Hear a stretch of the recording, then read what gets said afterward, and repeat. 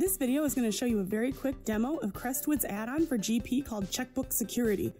When we made this video a few years ago, the name was Field Value Security. The concepts are the same, but the name is just different. Be sure to like and subscribe and let us know if you have any questions about this product. With Crestwood's Field Value Security for Dynamics GP, the lockdown process happens each time a user logs into a company or switches to a new company. Since the Field Value Security is dynamic, the process reviews each resource, such as forms and reports, in all installed modules. Next, it checks for security access to lock down Checkbook security and all related resources. Also, the SA user will not see the Checkbook petty cache in any lookup windows. Because we don't have access to that checkbook, it is hidden as a lookup option.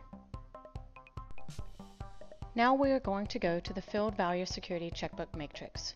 Here we can see the checkbook user mappings, where we grant or deny access per user.